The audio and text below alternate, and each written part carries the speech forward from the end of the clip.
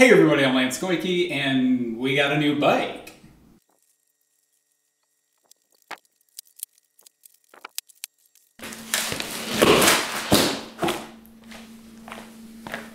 So Allison's decided her triglycerides are a little high, and she's kind of turning over a new leaf. And she's in PA school right now, which is, in my opinion, probably the most intensive graduate program that you could be in. They do like 2/3 of med school in the first year. They just load so many topics. It's kind of crazy. She's pulling a lot of all-nighters, got to put in a lot of work just to, hang. But that means that there's just not as much time for exercise. So the idea here is we're going to set this bike up here in the living room. She's going to be able to put her notes on her laptop or her iPad right up here and just prop it up on the bike. And then she'll be able to get a lot more cardio in and kind of prioritize heart health as well as school. So my job in all of this was to do the research because I like to shop, I guess. And I found a Sole Fitness SB900. They have a 2020 model and the 2021 model. So we got the newer model of this. The reason we chose this, I was back and forth between this and the Peloton or the Nordic Track one. There is a nice Diamondback series of bikes. And I kind of like them all, but and I'm sure they're all fine. The biggest thing that I wanted was, one, I wanted it to be super sturdy, and this was very, made of metal. And then two, I didn't really want the screen. I wanted to be able to track stuff, right, when we're doing our exercise, heart rate or whatever. But all of that, you can just, you put on your heart rate monitor and it's fine. The only thing that this one didn't have that I wanted it to have was wattage, because power output could be pretty cool.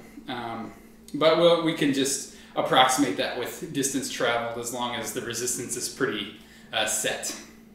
The other thing that I really liked about this is I don't have to plug it in. It doesn't have to be plugged into a wall, and that's part of what you get when you don't buy a giant screen on your bike. So we're pretty excited about this.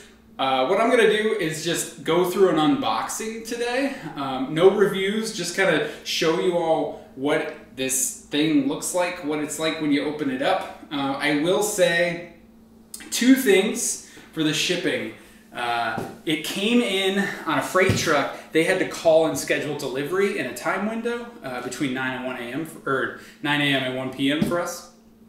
It came in around noon, and it's kind of heavy. It's not too bad. I mean, you probably saw me in the intro there flipping it down the hall. It's really not too bad as long as it doesn't slide on the slick floors. But yeah, the biggest issue is just that the box was filthy, and we didn't want to totally ruin our floors here. So let's get this thing opened up.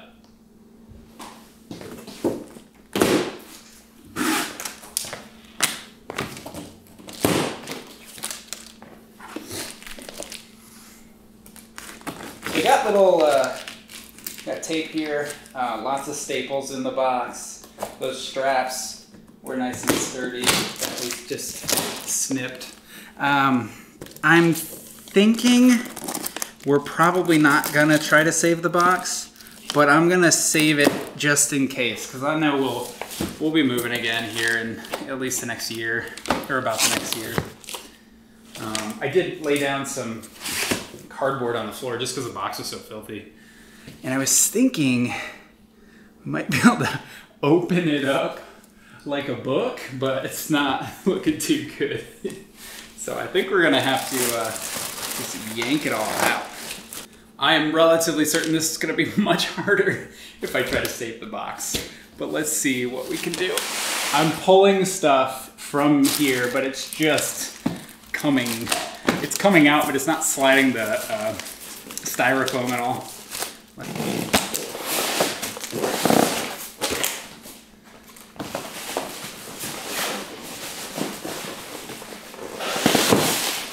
Okay, so I have little something to grab. I won't call them handles, but something to grab under here. And as long as I keep the box still, it's coming out.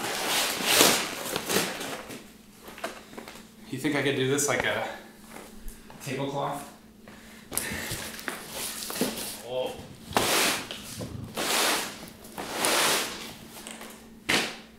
Nope.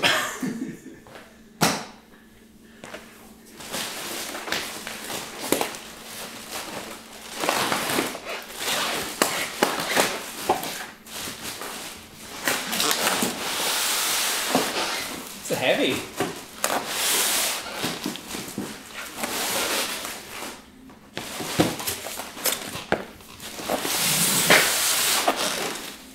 So unless you're kind of a meatball, I guess like I am, I would recommend this being a two-person job. But there it is. Look at that. So in the corner down here, we had evidence of some cracking. That might be just from me tilting it, but I know it's been through a lot of shipping. But you can see there's these little plastic things here that look like they're taking care of it. All right, well, let's try to open something up. There's a lot of taped stuff in here. Probably gonna need to cut the tape.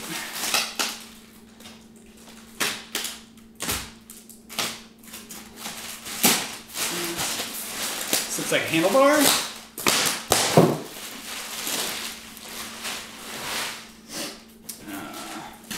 This just looks like parts.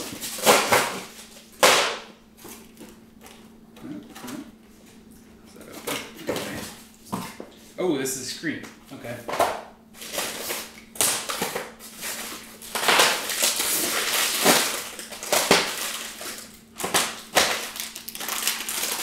This looks like a pedal or two.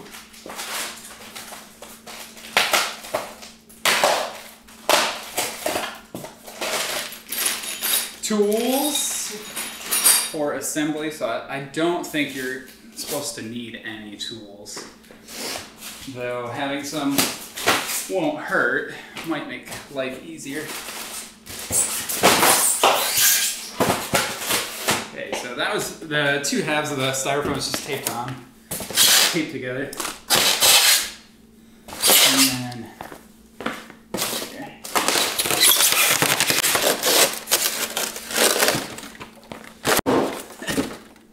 that's gonna require some audio post-processing. All right, I mean, this is the bike though. It's covered by a bag. You probably can't see it very well, but this is it. Have I seen the instructions yet? I'm the type of person who follows instructions and reads them because I'm a rule follower. Okay, so there's stuff underneath on the other side, and here we go. Yeah, there we go. Knife back.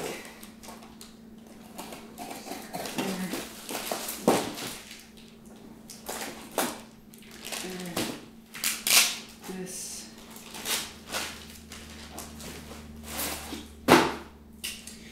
Owner's Manual, SB900, indoor cycle. Please read the entire thing before using. Cool.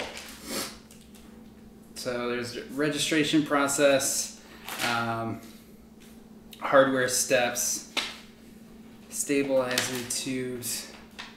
Okay, and we're just going right into it here.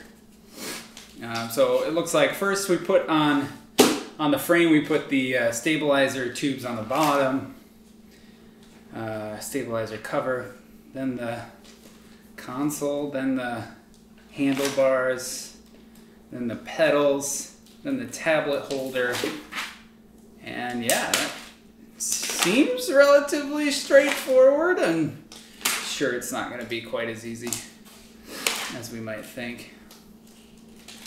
One of the reasons that I wasn't too worried about not having a screen on it is because a lot of apps now they have their own apps.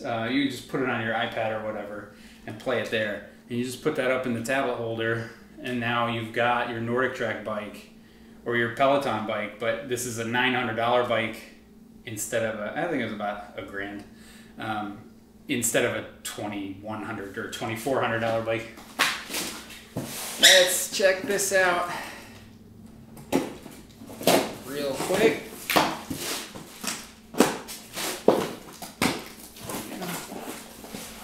Oh, tablet holder. Okay. I found another box in the box.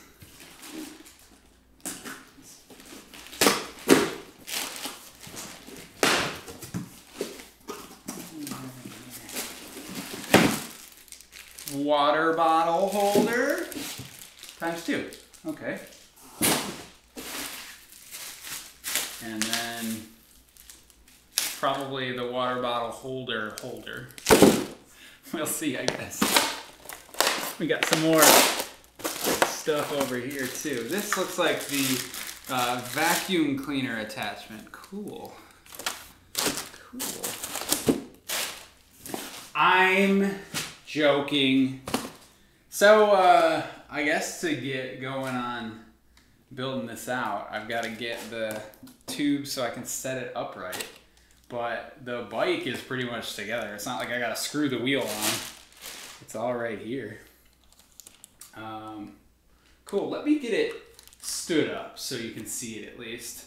And then I probably won't go through the whole assembly process. We'll leave that for another video.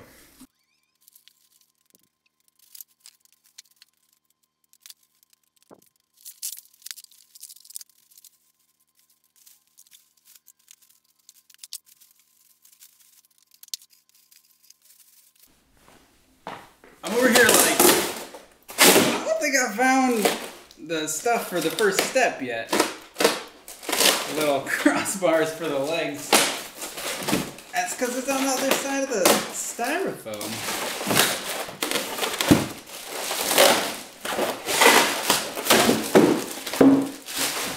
There's one. Get this out of the way.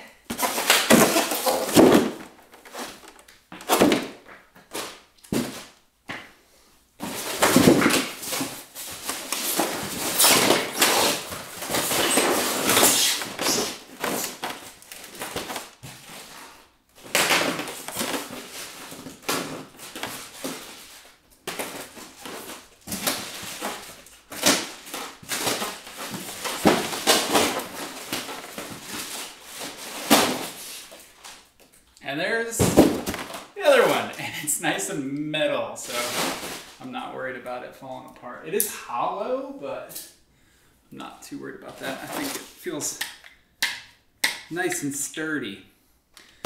Let me clean up the area and lay everything out for you.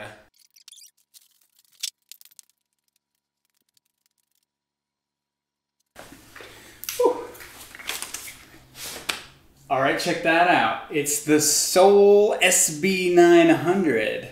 I found when I was taking it out of there, I think it was the seat, but maybe it was this. No, I think it was this actually. The handlebar thing isn't locked. So I was trying to lift it out of there and it was just moving the handlebar thing. So I had to find other places to grab. I got pretty good holds on here. I did try to grab the wheel at one point and that obviously just spun on me. And I got a good grab right here in the center bar. But that works super well. Can't wait to put this together and give it some due diligence. Hope you like the video. Thanks for watching. If you like to hit the like button and subscribe to be notified when I release new videos. Stay tuned for the assembly video and maybe a little review too to see, you know, is this worth the price that we paid? I mean, it was about $1,000. That is not cheap. This is not a cheap bike. There are much cheaper options on Amazon. So if you're not too worried about it, you're not, you know, for me, it's really important that it's nice and sturdy. Because I hate when a bike is rattling side to side, especially if I'm gonna bike and put my phone up there. Like I don't want it shaking because I don't want it falling. So we overspent a little bit, hoping that this will last us a really long time. So stay tuned for that.